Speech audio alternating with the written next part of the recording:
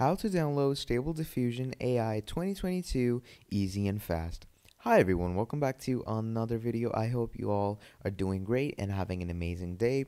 I bring you back with another how-to video, and in this video I'm going to be showing you how you can download Stable Diffusion AI on your system. So first of all, let me tell you what Stable Diffusion really is. Stable Diffusion is this amazing program that lets you create any type of AI you want, any type of character, animation, AI, whatever you like, and it just helps you create the greatest art that you can find online, and then you can use it in your NFTs or in your products, whatever you like. So without further ado, let's get right into it. What we're going to need to do is we're going to go to GitHub.com. Now, once we're on GitHub.com, we're going to need to sign up and everything. And once we've done that, we're going to go to gitforwindows.org. Now, once we do that, we're just going to click on download. Now, once we click on download, we're going to go ahead into our downloads and we're going to go and run the setup. Now, once we run the setup file, I'm going to take you through on what you need to do and what you don't need to do. So you're just going to click on next. Now over here, this is going to be ticked for you. It says Windows Explorer integration. We don't need this. So we're just going to untick it and we're going to click on next, next, next. In these, you don't really need to change anything. You're just going to go on next and keep it on your default settings. And once all of that is done, I've already downloaded it, so I don't need it. So once all of that is done, what you're going to need to do is you're going to go on your C drive, and over here, you're going to create a new folder by any name. For example, just give it a name AI. And remember to just create it outside in your main C folder. Now, once you've done that, once you've done all that, what you're going to do is you're going to launch your Git bash. Now, here's your Git bash. It's going to give you this nice interface. There you go. So what you're going to do is now write cd space. We're going to minimize Git bash.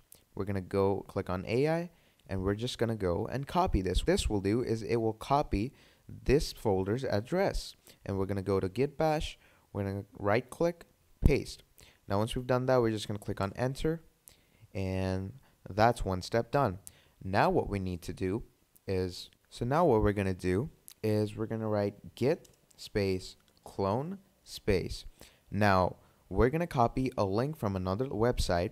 I'm going to show you right now. We're going to go on our browser, and we're going to go on github.com/automatic quadruple one, all in capital, /stable-diffusion-web UI.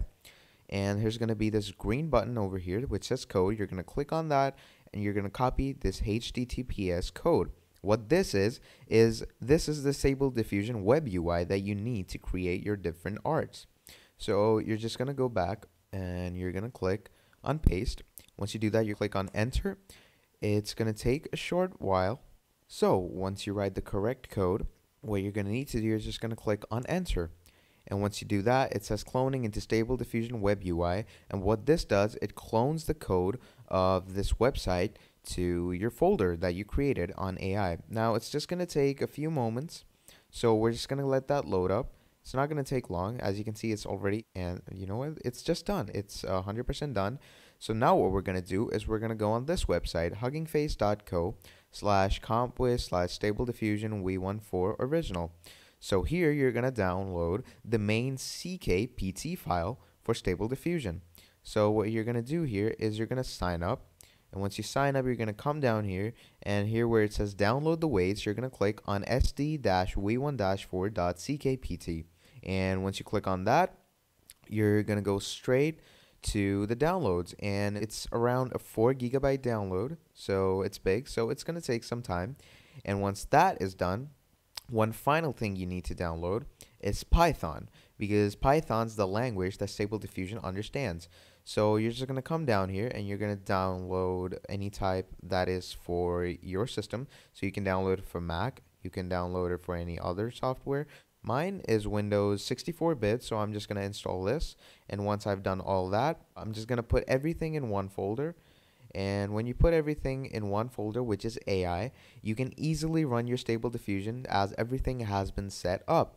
So that is how easy it is to download Stable Diffusion and run it on your system. Now, remember, you may need a strong system for this because Stable Diffusion does require a good GPU and a good strong system, or else your system might lag. And yeah, that's about it. I hope this video was helpful to you. And if you have any more suggestions or questions, you can let me know down in the comments below. And yeah, that's pretty much it. I'm going to see you next time. Goodbye.